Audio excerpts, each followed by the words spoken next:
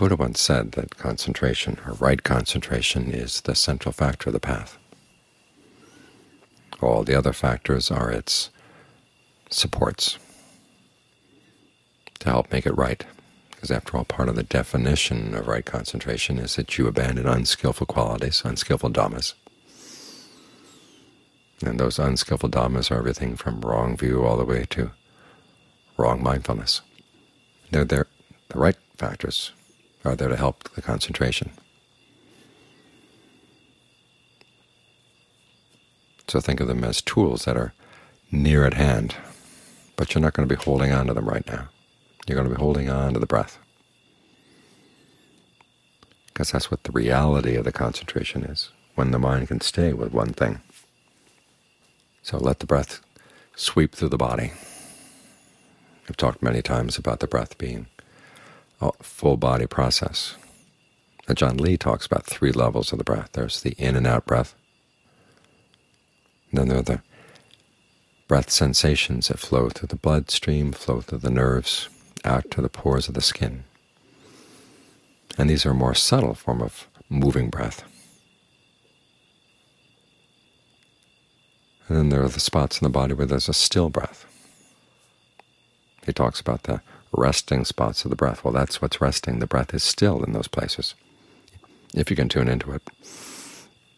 So focus on whichever level of breath energy you can tune into right now, and see which one is most helpful. Bringing the mind to balance, bringing the mind to a sense of belonging here. We spend so much of our time wandering around with our interest outside that we lose sight of the mind that's doing the looking. One of Ajahn Fuang's students once commented one evening the evening sun was really golden that evening. It was spreading out across the valley where the monastery was located, and commented on how really pretty it was there. And Ajahn Fuang turned to him and said, well, don't look at what's pretty out there. Look at what's saying that it's pretty. That's what you always want to come back to, is the mind that's doing the looking, the mind that's doing the listening. So when we're concentrating the mind, you're going to be focusing on the breath, but eventually you want to get to know the mind that's doing the focusing. Without that focal point, though, it's hard to see the mind, because the mind is a combination of the quality of knowing and the quality of wanting and the quality of thinking. And these things move around so much, and if they don't have anything to run up against, you're not going to be able to detect their movements. So run up against the breath, and give all your attention to this.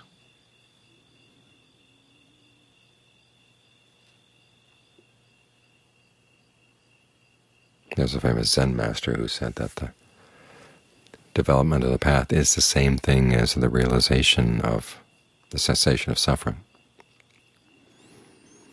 And what he meant is that you are not sitting here with one eye on the path and the other eye looking down the road, saying, well, when's the result going to come? You have to give your full attention to what you're doing right now. Be totally immersed in the breath, totally immersed in the body right now. And as for the results are going to come, they're going to appear right here, so you don't have to look anywhere else.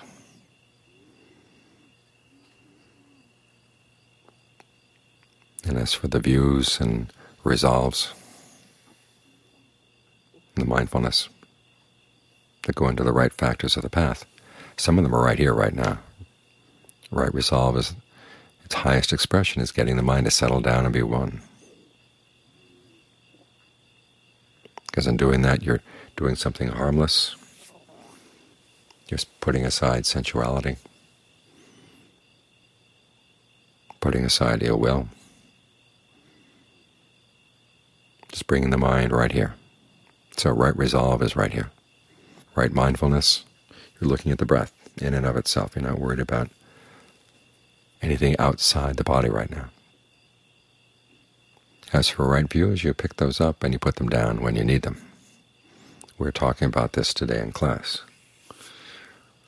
There is such a thing as right view. Some people resist that. They like to hear that there are many right views, but the Buddha said, no, there's right view and there's wrong view. but you don't take the rightness and wrongness to beat other people over the head, or to show off that you're better than they are or smarter than they are, which is what people tend to do with their views. You use the view for the proper purpose.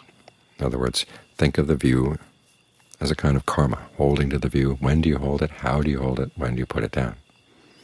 And right view, as the sutta we chanted just said now, looking at things in terms of where there's stress and what's causing the stress. Realizing that there is something you can do to put an end to that stress. Those are the questions you bring. In the beginning, they're the questions that are simply related to the concentration. When you can't settle down, what's getting in the way? It's like the princess and the pea. She lies down on many, many mattresses, and she can detect, oh, there's a pea down under the mattress. That was proof she was a real princess. We're not here to be princesses. We're here to figure out, okay, where's the pea in the mattress? Get the pea out, and you can settle down more easily. So you look through the breath. Any places where the breath seems to be blocked, think of the blockage opening up. If the breath seems too weak to support the mind right now, okay, breathe more strongly. If deep breathing is uncomfortable, try something shorter. In other words, learn how to bring things into balance so there's a sense of ease staying here. In the very beginning, there's a lot of willed effort going into just getting the mind to stay with the breath because it's so inclined to wander around. But as it gets more and more at home with the breath, again, with a sense of belonging here,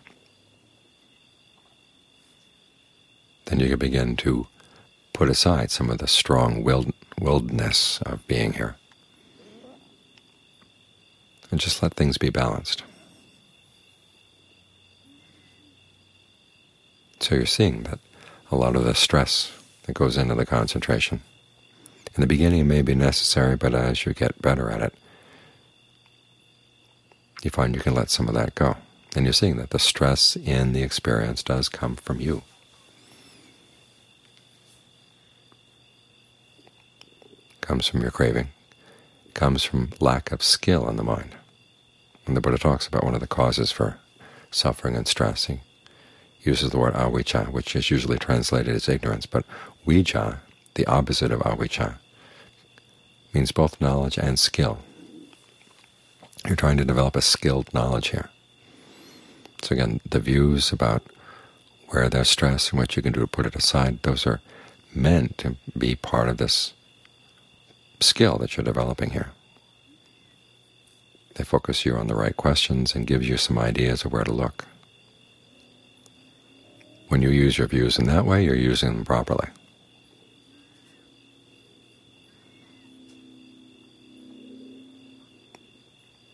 And then when things are getting really good, then you can put them aside for the time being and just be with the breath. You don't want to drag all your reading of the Dhamma in here, because that clutters up the concentration. It's an important skill we're learning here, how to stay still with something, how to adjust the breath so it feels like a place you want to stay. And then as you watch it and stick with it, you begin to notice, okay, what was good to stay with in the beginning may not be so good as you stick with it. So make some changes. Keep on top of this. Be alert.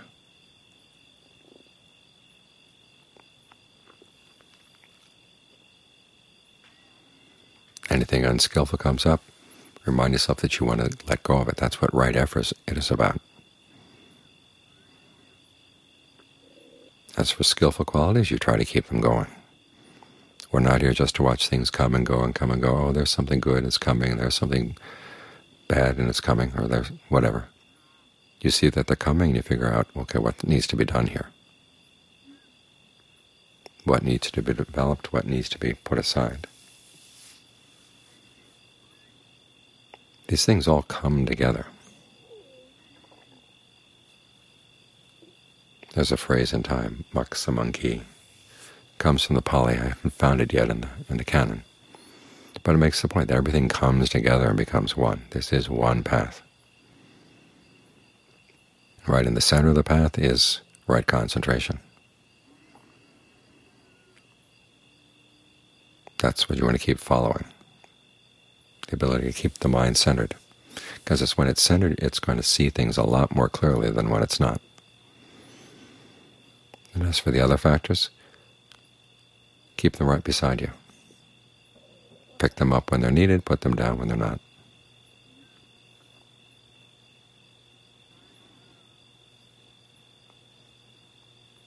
Think of yourself as a craftsperson with tools. The craftsperson doesn't hold all his tools in his hand all the time. He's doing his work, he's focused on what needs to be done right now. And then he picks up and puts down the tools as necessary. So the work here is right concentration. The other factors, those are tools.